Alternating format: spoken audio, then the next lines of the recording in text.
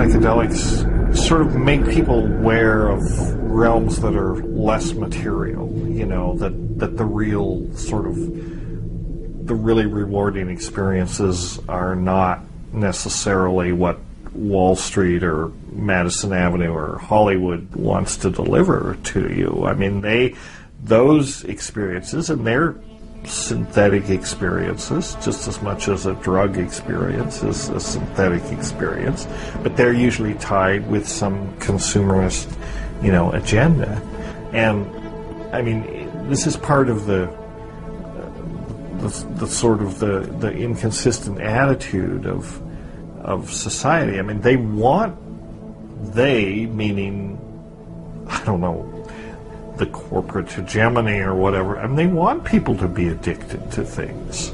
They want people to consume things, and not necessarily to drugs, but drugs will do. I mean, they want people to drink and smoke and all these things, and they want people to be addicted to their cars and computers and TV and all that. So, a lot of what it's about is kind of keeping people entertained and focused on these sort of corporately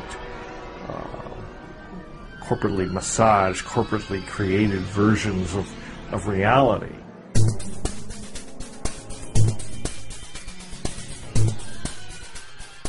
The business of culture, any culture, is to perpetuate its cultural models.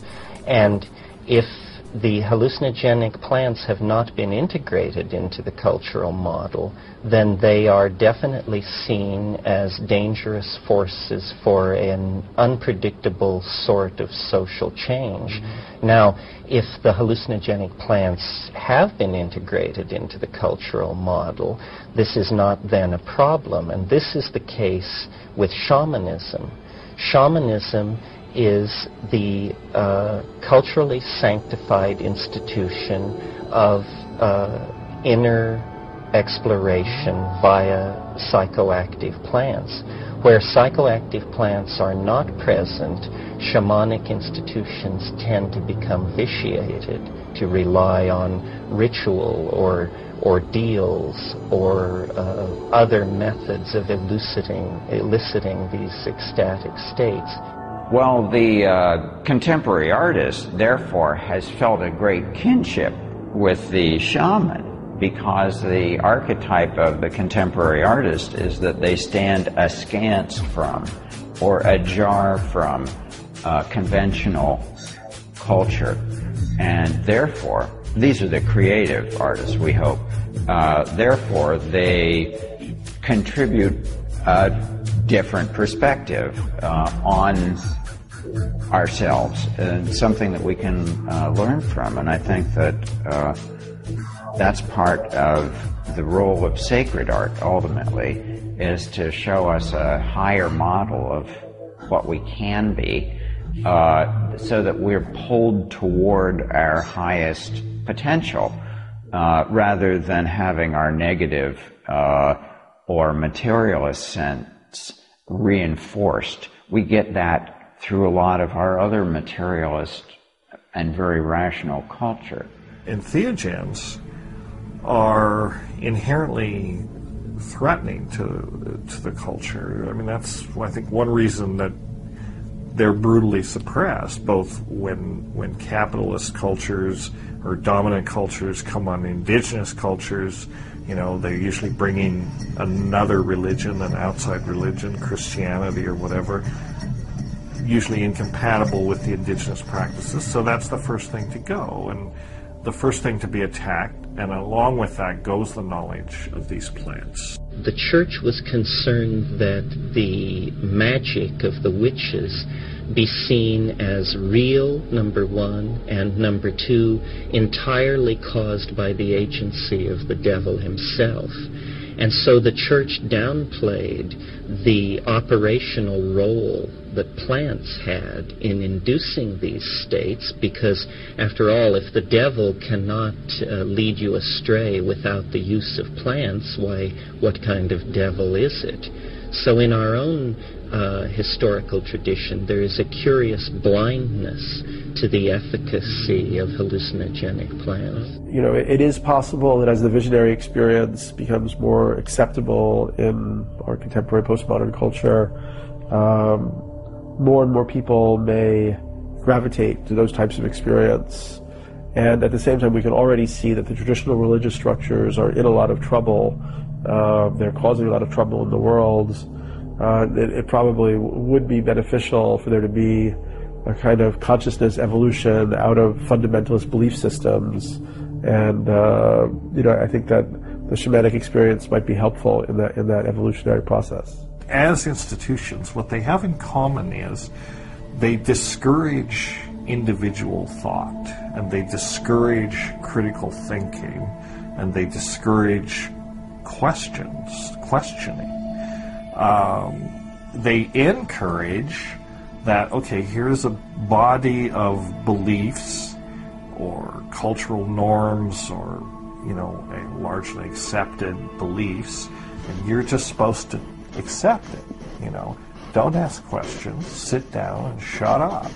You know, accept it and integrate it and be a good, you know, citizen, consumer, whatever role is decided.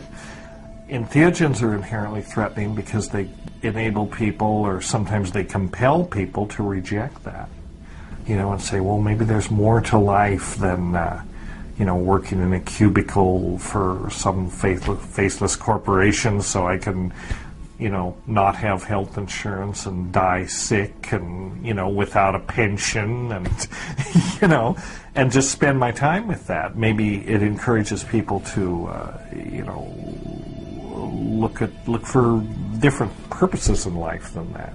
And so that's really, I think, what's going on. The problem with the psychedelics is that they dissolve cultural programming and hence inherently have a political charge about them. And actually that's the weakness, you know, of what I'm sort of beginning to call the death culture, you know.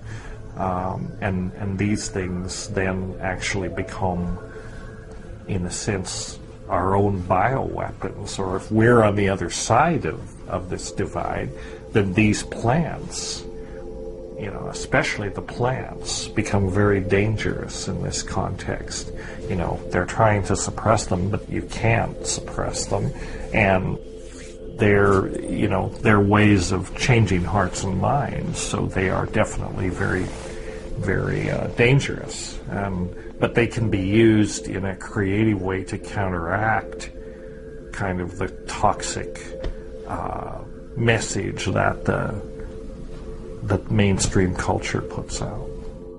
I put a lot of time into making sacred art in order to download the shamanic and entheogenic and meditative and, you know, just grace and dream and shamanic journey and all of these kinds of modes of and highly rational thinking about philosophically what are the implications of the worldview that I'm expressing and things like that, because for me the artist perhaps at their best could be I love that word scintilla, you know, Terence always used, could be the scintilla of evolving consciousness, as we all can be, you know, but they could express it visually.